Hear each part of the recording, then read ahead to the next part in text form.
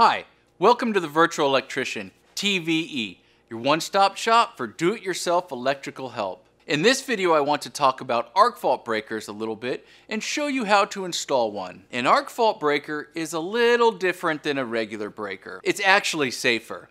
In some cities, they used to only require them in bedrooms, but now it seems like they are moving to require them for everything. The difference between an arc fault breaker and a regular breaker is a regular breaker will trip if it detects heat or an overload at the panel box. An arc fault breaker will trip if there is heat or arcing downstream from the panel. If you have an outlet that has a loose connection, it may cause some arcing. This arc may not be strong enough to trip a regular breaker, but it's causing plenty of damage at the outlet and is a fire hazard. If this had an arc fault breaker, the circuit would trip. How do you install one of these?